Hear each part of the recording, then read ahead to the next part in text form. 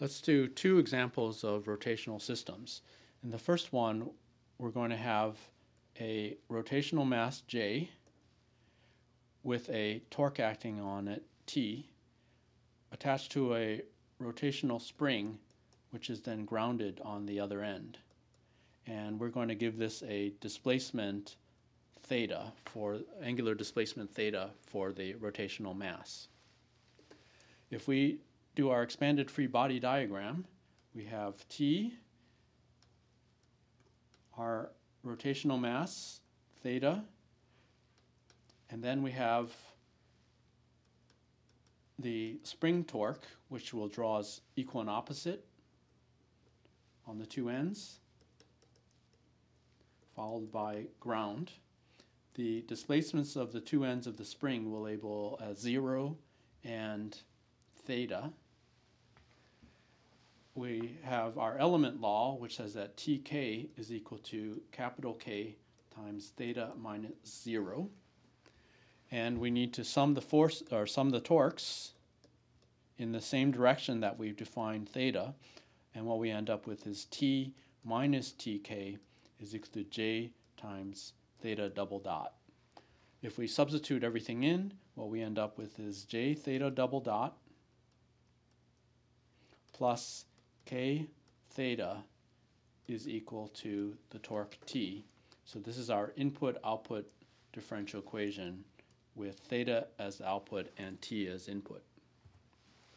Here's another example where we want to find a differential equation with omega 1 as input and omega 2 as output. And we're going to have two masses here. I'll label this J1 with a displacement which we'll call omega 1,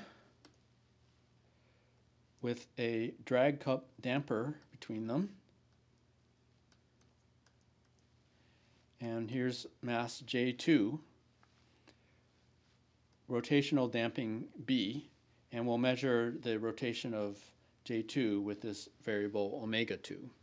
If we draw our expanded free body diagram, we have J1, we have damping torques equal and opposite on the two sides. And then we have our mass 2 with displacement omega 2. The element law is TB is equal to B times omega 1 minus omega 2. And notice that our first displacement, omega 1, was actually prescribed. So that means that we don't need to find a differential equation for J1. We only need to apply Newton's law one time.